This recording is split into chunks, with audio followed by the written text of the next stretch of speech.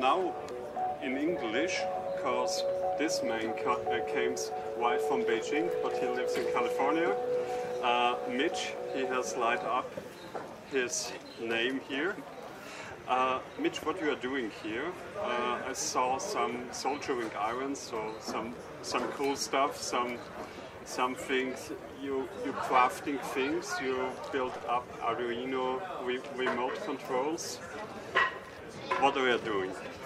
Well, I've been coming to Chaos Congress for a number of years now, and the first one I went to, no one was really making anything, and I thought, wow, I would love to contribute to this community, because I totally fell in love with it, my first Chaos Congress.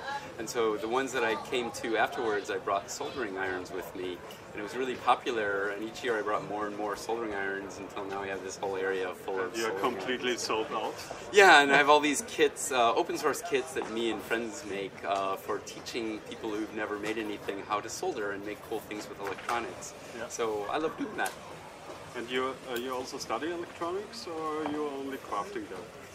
Yeah, I studied electronics for way too many years in university, but I've been playing all my life, and that's where I learned the most, not so much from university, but by just playing, and that's what I do in these environments. I create an environment for people to play with electronics so they can learn and see how fun and easy and useful it is.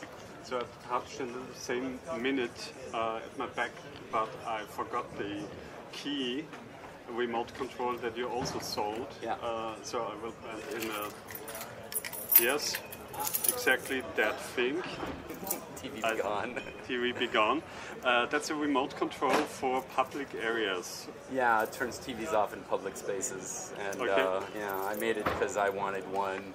Because I don't like TV, and I got rid of it from my apartment, but I couldn't get rid of it in public places, but I could turn them off because I'm a geek and I figured out how to do it, so I did. And yeah, it's kind of weird because it became super popular, and the last 11 years I've made a living from this project I really love. So I encourage everyone to do that. That's really cool.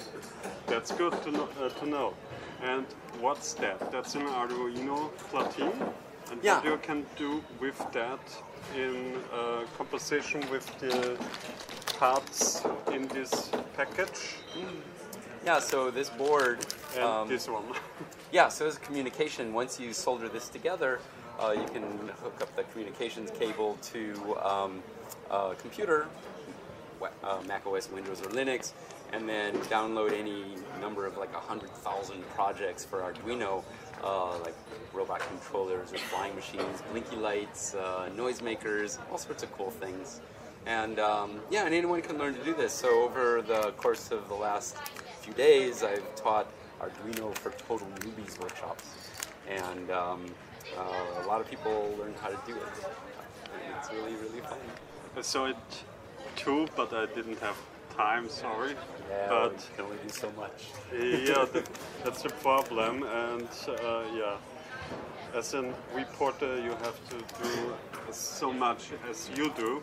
So you enjoy it also? Did you also have time to enjoy the Congress, or did you only teach people? I barely had time to leave this area, but no, I enjoy Congress no matter what. I mean, I wouldn't do this unless I totally love it, and I do. So a lot of people have come through here over the last 4 days, and I've met lots of people I only see really once a year for Congress, and a lot of new people. And so, yeah, I enjoy the hell out of this. It's wonderful. And how many times you came in the past to the Congress? Well, this is 32 C3s. The first one for me was 23 C3. That was 2006. Yeah, and I have all the... Please show it in the camera. Oh, yeah. I have newbie, veteran. So yes, it's exciting and makes you happy. Yeah, it's really one of the highlights of my year every year. So other than Chaos Camp, which is over the top, which only happens every 4 years, yeah, this is one of the best times of my year. And what will one of your next projects, or Right now I'm Whatever. working on a music synthesizer that's Arduino compatible. And it's, you know, Arduino is not a very powerful computer on it, but I've been playing with this stuff a number of years, so I pull a bunch of tricks so I can make some pretty interesting noises and sounds and music with an Arduino, so it'll be a very inexpensive music synthesizer that anyone, even total newbies, can make. And people who are more advanced who want to learn can learn digital signal processing for audio with it, because it'll be really well documented. And what is your advice for people, they are newbies or they say, okay, I'm interested about this, what I can do? Play. You know, there's all sorts of, you can do it on your own with the internet, but you know, now there's thousands of hackerspaces on the planet, and there's full of people who are willing to share what they know. And you know, if you go there willing to share what you know with other people, then you can explore and find some things maybe you really love doing. And you know, and that's what it's all about. It's a community that's supportive for people to explore and do cool stuff. Okay, thank you very much for the interview. Have a nice day in Hamburg. Yeah, thanks. And a good way home, Okay, thanks. wherever that is. Yeah, it'll be a while, but I'll get there eventually. San Francisco.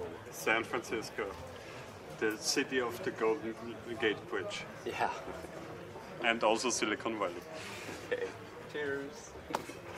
Bye bye and ciao.